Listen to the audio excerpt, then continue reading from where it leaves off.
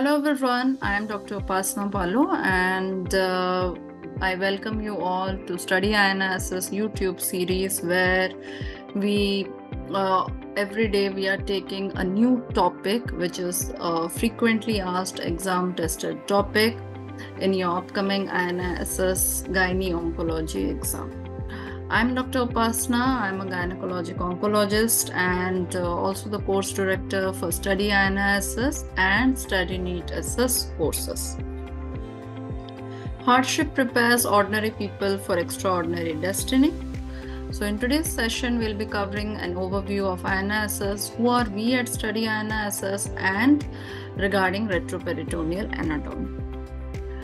If we look at the INISS timeline, so this is what we have in the AIIMS website, that the entrance exam is scheduled to be conducted on 24th of October 2024. The results will be out by 30th, and then they will be announcing the selected or the shortlisted candidates who will be then appearing for the stage 2 of the INISS exam. We take pride in announcing our back-to-back legacies every year since we started with the StudyINI course. We have created successful candidates, and we are lucky to get such hardworking candidates who were in each session. Our candidates were able to crack the StudyINI exam, though it is a very much coveted exam with a very limited number of seats, maybe 1 or 2 seats per session. So Dr. Solanki was with us in April 2023 exam. She was the only candidate who could qualify for the exam and had a rank 1. Dr. Trisha Chattoras was with us in October 2023. She is presently pursuing her gynae oncology at INIS at AIIMS Rishikesh. In April 2024, that is the last exam of INISS, we had 2 successful candidates. One is Dr. Shomi Banerjee. She was the rank 1 general candidate in INISS, and she is presently pursuing gynae oncology at AIIMS New Delhi. And Dr. Amrita Gaurav is also again another successful candidate from the same April 2024 batch, and she is presently pursuing gynae oncology at INIS at AIIMS Rishikesh. So we take pride in announcing our back-to-back top ranks in this INISS course series. Now, if we look at the course structure, we'll be providing you with 6 live sessions, and daily activity sessions will be given. Around 200 questions will be covered. Daily activity topics will cover around 20 questions per day. You will be given all the related guidelines and all the related information from where to read those topics from. So all the materials will be supplied to you, and daily activity topics of around 20 questions per day, amounting to around 500 questions in total. Wisdom shorts on pertinent and important topics will be provided to you. You will be given recorded sessions. There will be a dedicated 24/7 Telegram group where you can ask the mentors your doubts, and we'll be providing you with 1 All India mock test, and an exclusive exam tested recall session will be given.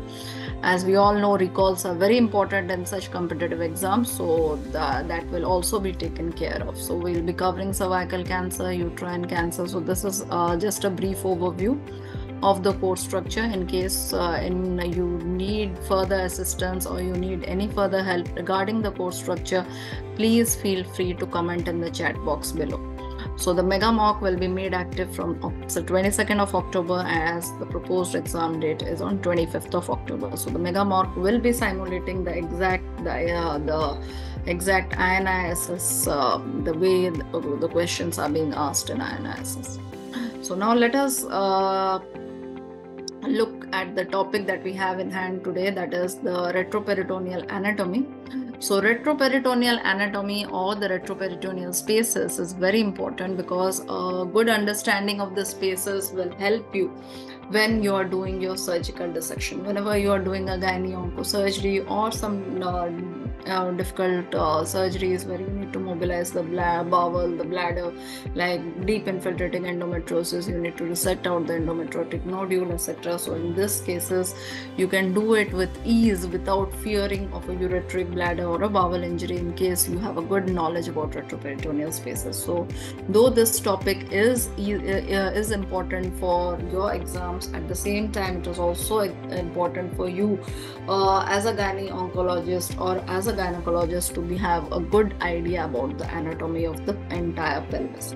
So today we'll be discussing about the retroperitoneal spaces. So retroperitoneal spaces are avascular spaces of the pelvis, and they are named based on the location of the nearest organs.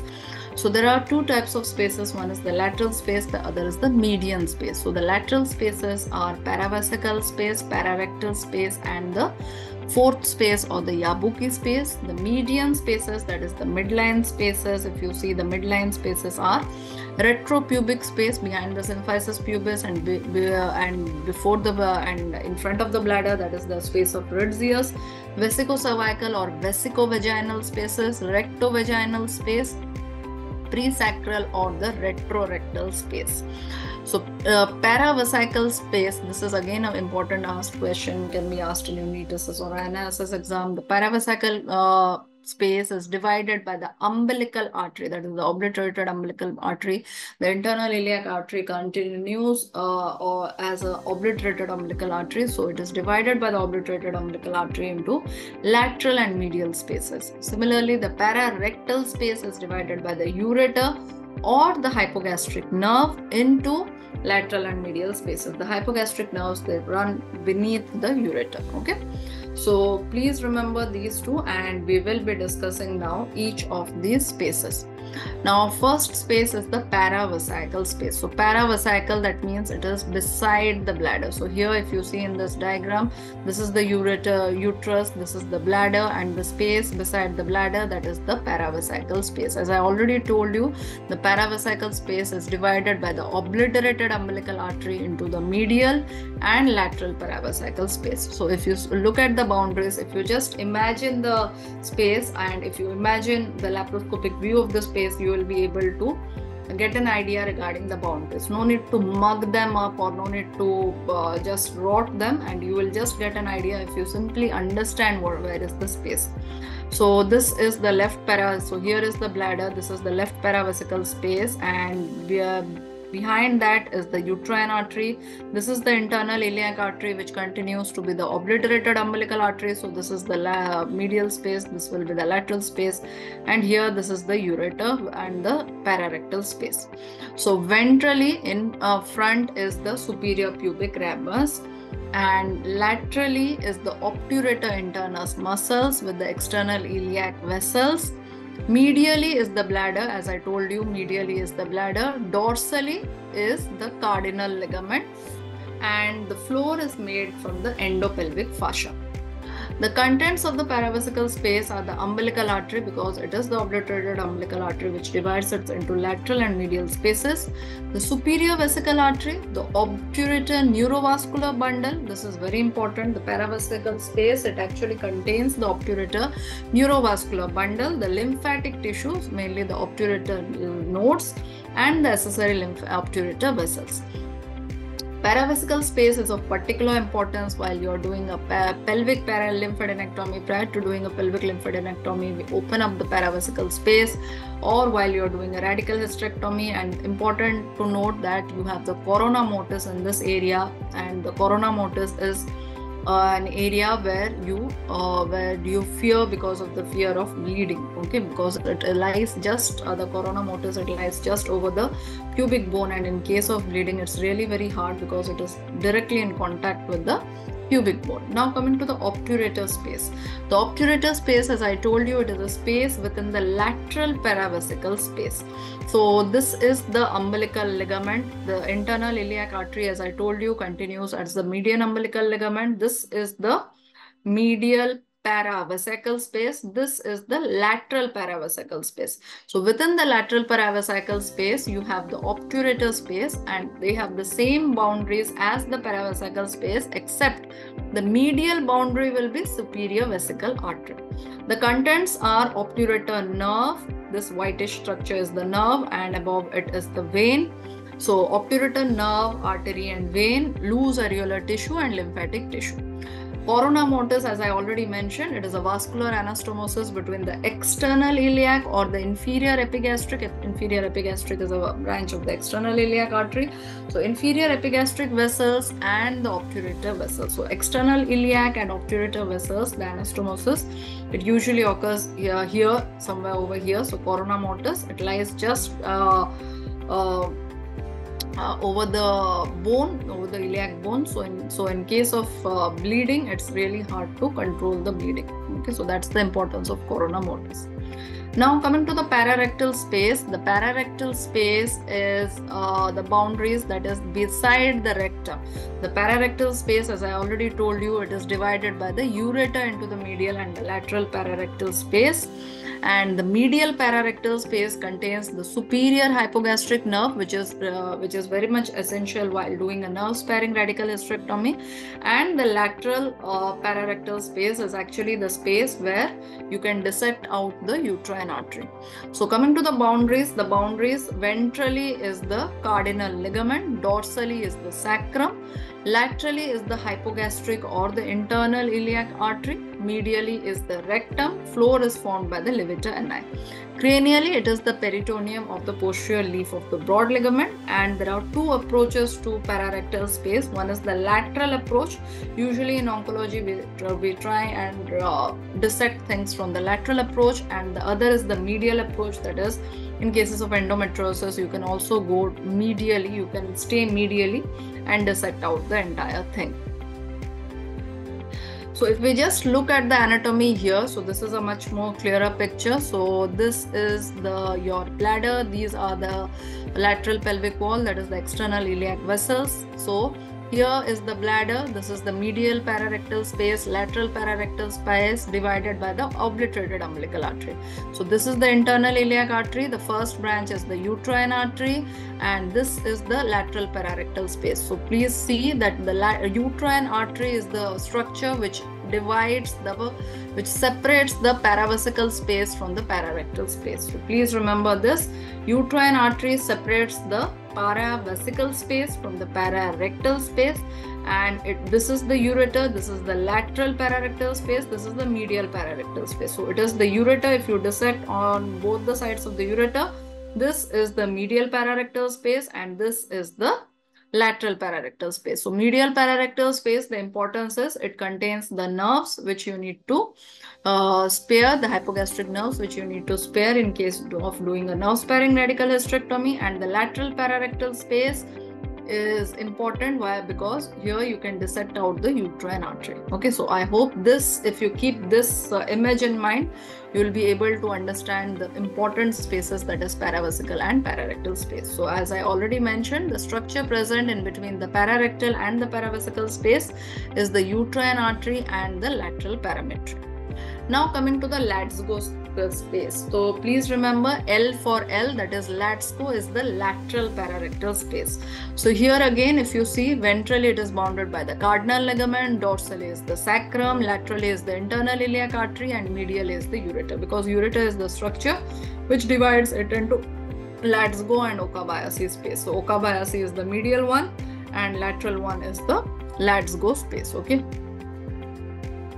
Now coming to the Okabayashi space. So Okabayashi space is when you separate the ureter and the mesoureter from the posterior leaf of the broad ligament. So once this dissection is done, you will find the medial pararectal space or the Okabayashi space, which actually contains the nerves. The hypogastric nerves which you need to spare during a nerve sparing radical hysterectomy. So ventrally again is the cardinal ligament, dorsally is the sacrum, lateral and medial will change because laterally it will be the ureter. Ureter is the structure which divides into medial and lateral pararectal ligament spaces, and medially it is the rectum. So in case you understand, once you understand these things will really become very easy for you. Now coming to the Yabuki space. So Yabuki space is actually a midline small retroperitoneal space which is under the utrovesical fold of peritoneum. So some authors do take Yabuki space as a median space also, and some authors have mentioned it as a lateral space as well. So please remember while marking in the exam. So anteriorly you have the ureter, posteriorly is the anterior surface of the ureter, so of the uterus, sorry. So Yabuki is actually a paravaginal space, and it is also known as Okabayashi paravaginal space. It is located between the cranial portion of the vesico-uterine ligament and the ureter. It is dissected during nerve-sparing radical hysterectomy as it contains the pelvic splanchnic nerves on their way for bladder innervation.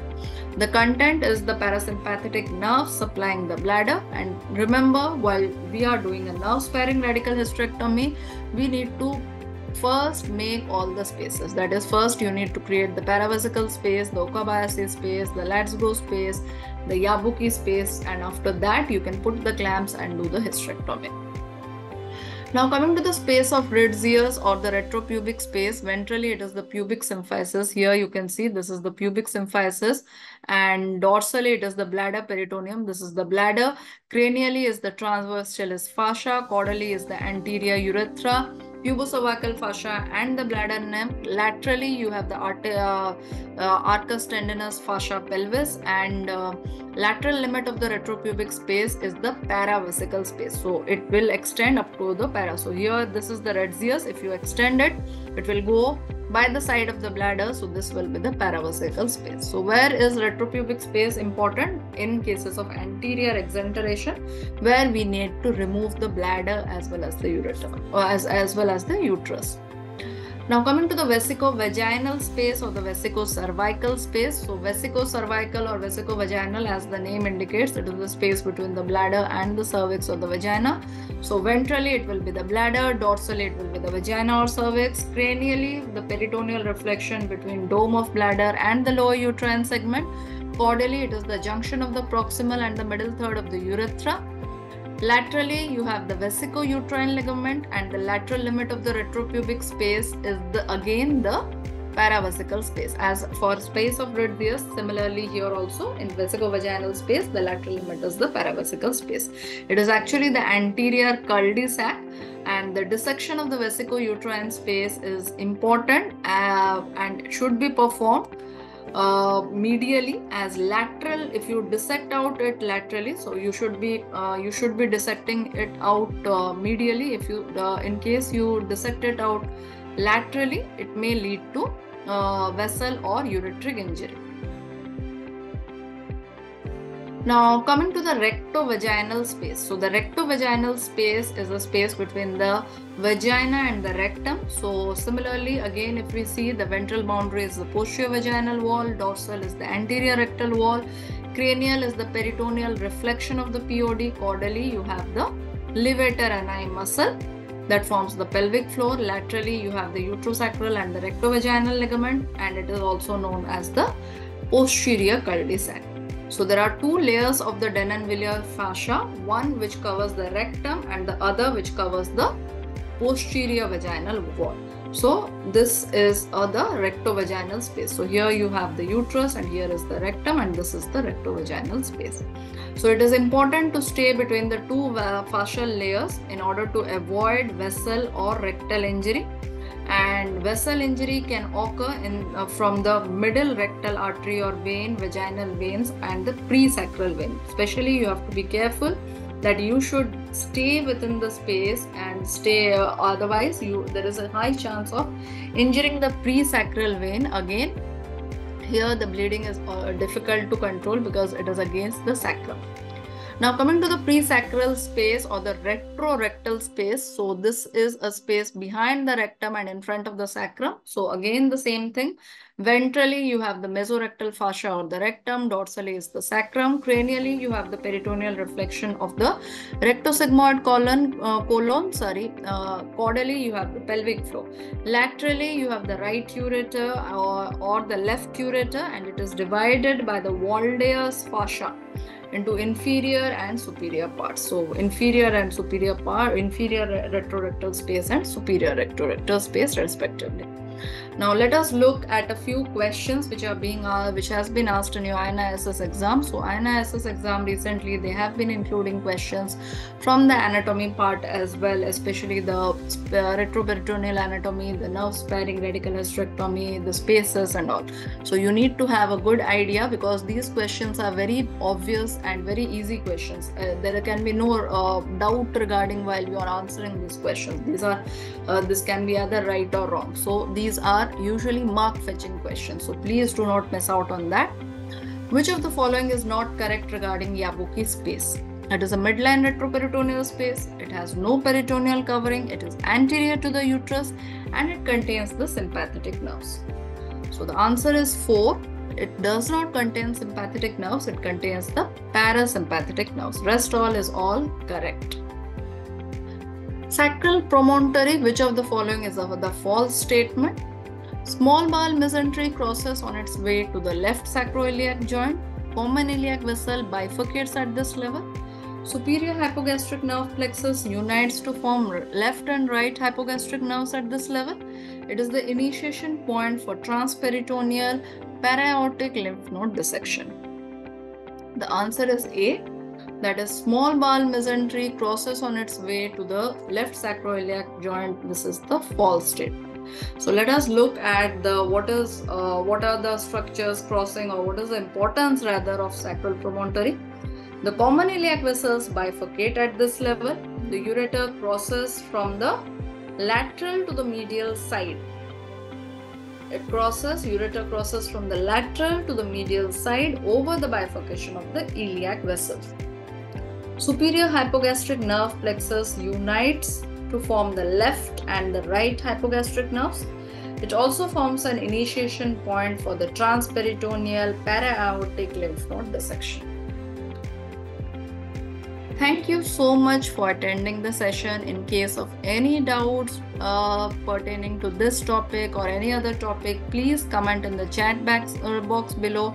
Let us know in case you need any further help or any further videos on any topics which you want or which you find to be difficult and you want it to be discussed, and we'll be glad to incorporate them in our next YouTube series. So thank you so much for attending. Do like and share the video in case you have liked them, and do subscribe us so as to get a ready update, to get an update regarding the new videos. Thank you so much.